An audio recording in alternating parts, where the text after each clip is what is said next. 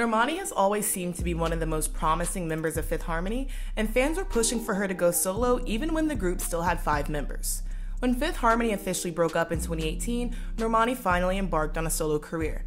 The early days of her post-Fifth Harmony career were marked with the resurfacing of many racially motivated comments Camila Cabello had made about her, primarily online. Normani admitted she was hurt and betrayed by the comments, and all but confirmed speculations that tensions between her and Camila existed even while they were both still part of Fifth Harmony.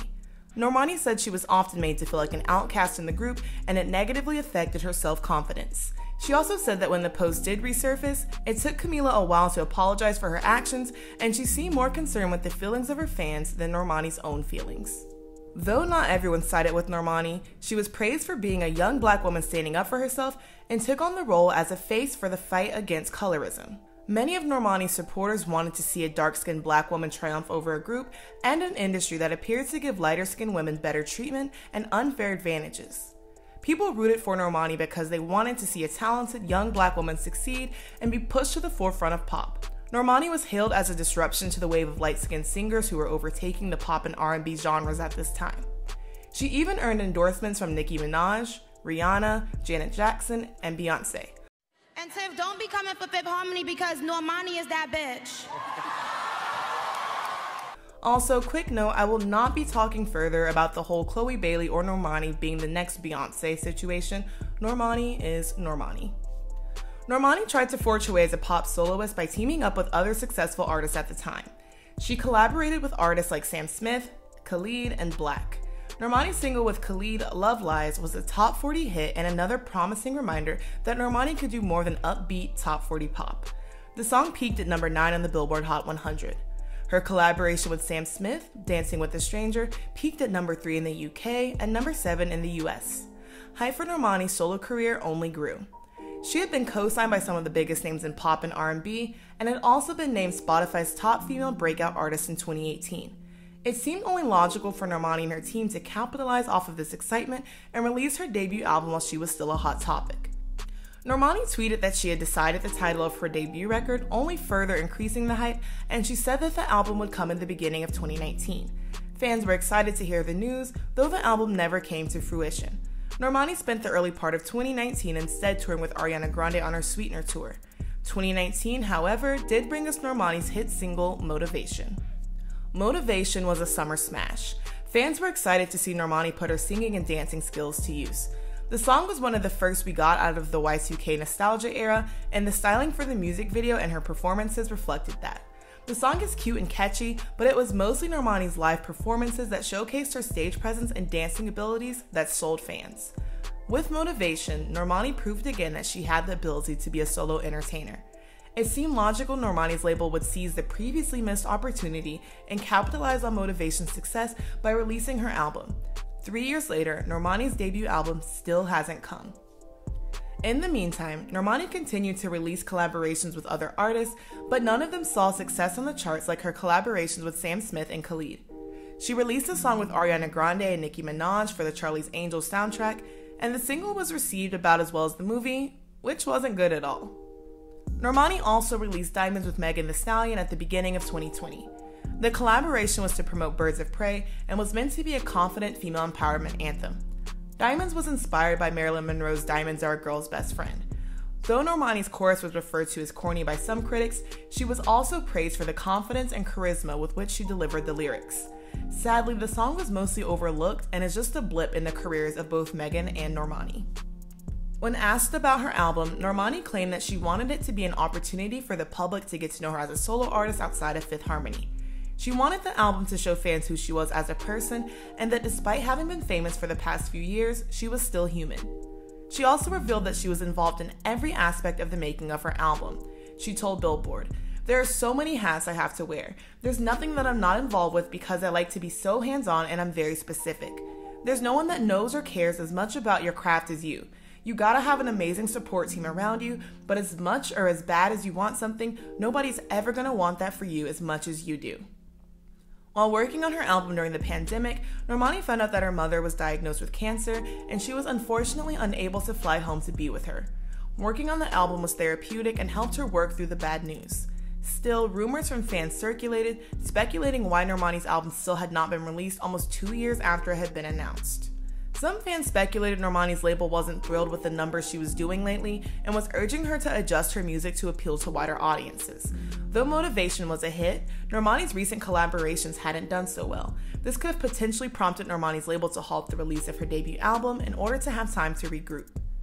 The anticipation for Normani's album quickly turned into impatience. Real quick, Normani, before I let you go, what do you want to tell the fans out there who, and I know you hear it and see it, who are asking, where is the album, where is the album? What do you want to tell them? I want to tell you that summer is going to be lit. Get out. Yes, the summer's going to be lit. So you ready? You gearing up? Are you in rehearsals? Are you doing it all? Shoot, we're doing everything. Okay. We're doing it all. I'm ready to perform. I miss performing. We miss you too. You've been putting out the hits, so I'm excited to see the whole debut. Thank you. Normani became the subject of memes and other internet posts about her not having a debut album, despite having teased it for years. A lot of the blame placed on Normani's record label wasn't unfounded. Normani signed to RCA Records, a label that has a reputation for sabotaging its artists and putting them in unfair contracts. She signed to RCA in 2018, soon after her split from Fifth Harmony. Both RCA and Normani appeared eager to put out new music and to take advantage of the buzz surrounding which direction Normani's solo career would take. However, her album wouldn't come quickly, though it wasn't completely for lack of effort on Normani's part. Normani's repeatedly delayed debut album was similar to that of her former label mate Tinashe, who after a successful debut album struggled to release subsequent albums. The source of the conflict appeared to be creative differences and RCA wanting Tinashe to have a more conventional and marketable brand. Tinashe accused the label of suppressing her artistic expression. She also said RCA forced her to record a song, though she was adamantly against its lyrics, and forced her to change the images on her debut album cover. Tinashe neither confirmed nor denied when fans said her label was holding her back by not promoting her singles and not allowing her to express herself as an artist. Instead, she was stuck releasing EPs, singles, and collaborations, continuously scrapping arrows and switching sounds. Though she released music relatively frequently, the label didn't promote it much, making the gaps between releases feel prolonged. Her second album performed so terribly, RCA didn't even count it as an album. Shortly after the release of her third album, Tinashe left RCA Records in 2019. As an independent artist, Tinashe was finally able to release more of her work and has since released 2 successful albums. Normani again showcased her dancing skills in 2 collaborations with Cardi B. Normani had a dance cameo in the WAP video, and she and Cardi rejoined for Normani's song Wild Side. Interestingly, Normani claimed she funded the music video for Wild Side with her own money. The music video contained intricate choreography with backup dancers, and the song's production showed a clear 90s Y2K influence. The choreography-centered video was reminiscent of performers of earlier eras of R&B. The song sampled Aaliyah's hit One in a Million, further solidifying its ties to the eras of past. Normani's live performances of the song were well received, and her fans praised them on social media. Her 2021 VMA performance with Tiana Taylor set Twitter on fire. It was steamy and seductive, and the costuming and set design was heavily influenced by her R&B predecessors. Though the performances were visually appealing, fans were divided over the song itself. Many felt like neither the Aaliyah sample nor the Cardi feature were needed, and others felt that the song was boring. Though the song inspired TikTok dance challenges, it wasn't an earth-shattering hit by any means. It only debuted at number 14 on the Billboard Hot 100. The song eventually did become Normani's first #1 hit on the R&B charts, but it was hardly a celebration because the song fell from that spot quickly. The song had also fallen on the charts previously when it was removed from Apple Music, suspiciously after Normani had announced that she'd funded the video herself. Wild Side's lukewarm success could also be chalked up to Normani's lack of a solid fan base. Though Normani does have a lot of supporters, she's yet to gain the dedicated fan base of bigger pop acts like Ariana Grande or Justin Bieber. As much as people love Normani and want to see her win, most of her fans are casual fans who aren't inclined to stream her music repeatedly in the way stans of other artists would. This isn't because of a lack of talent on Normani's part, but more likely due to her not having a full body of work out yet, or having gone on her own tours or done many other regular performances. Normani also struggles from not having a distinct sound. Though it's obvious she intended to lean into the 90s 2000s sound for a lot of her songs, her music is still rather generic. There's no Normani sound yet, or anything that makes her music stand out. The lyrics aren't particularly deep or memorable, and the production on the songs isn't anything unique either. Though Normani has both the vocal and dance skills to be a successful entertainer, most of her music is yet to match. This issue, though, I think will be fixed once Normani releases her debut album, because she's been extremely vocal about the fact that she's making a unique, intimate body of work for her album. Since it's an album rather than a bunch of singles, she'll probably also give us a more cohesive sound. Despite not releasing much music, Normani has managed to keep herself in the public eye. She frequently attends events and red carpets, and she's a first choice when it comes to dance cameos, brand deals, and modeling.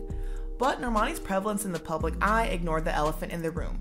Normani was present, but where was her album?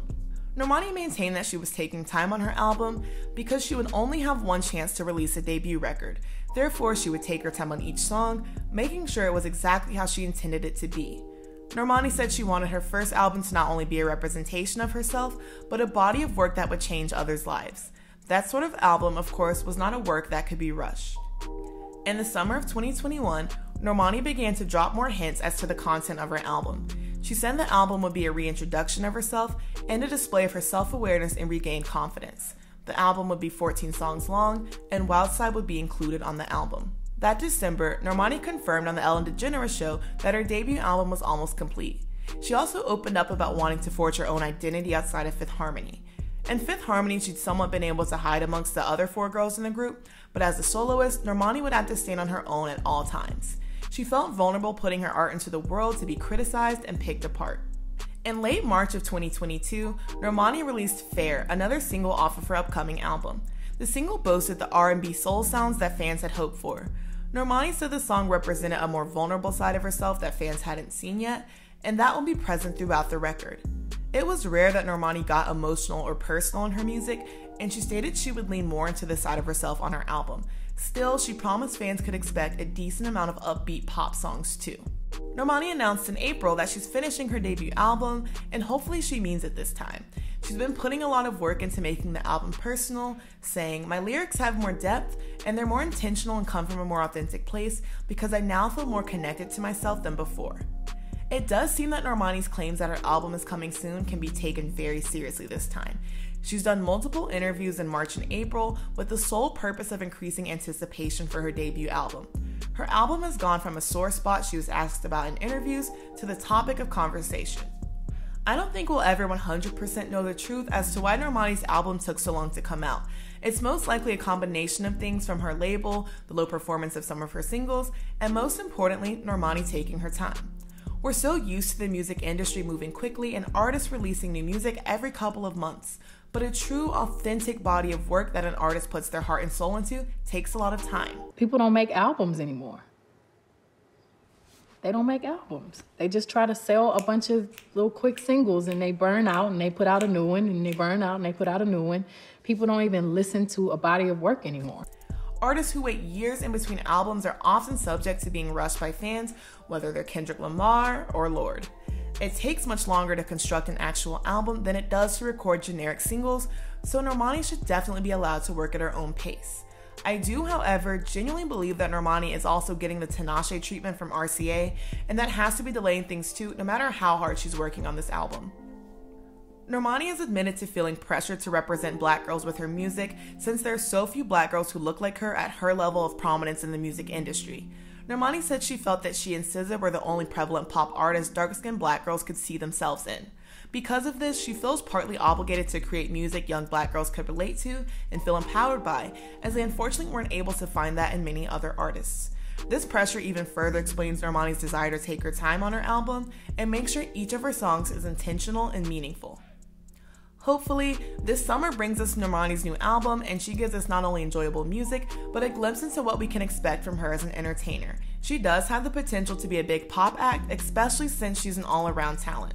Let me know your thoughts. Do you think we're really getting a Normani album in 2022? And if so, what sort of songs are you hoping for? More pop, more R&B, more of a mix? Let me know in the comments. And as always, thank you guys so much for watching, and I'll see you in my next one. Bye-bye.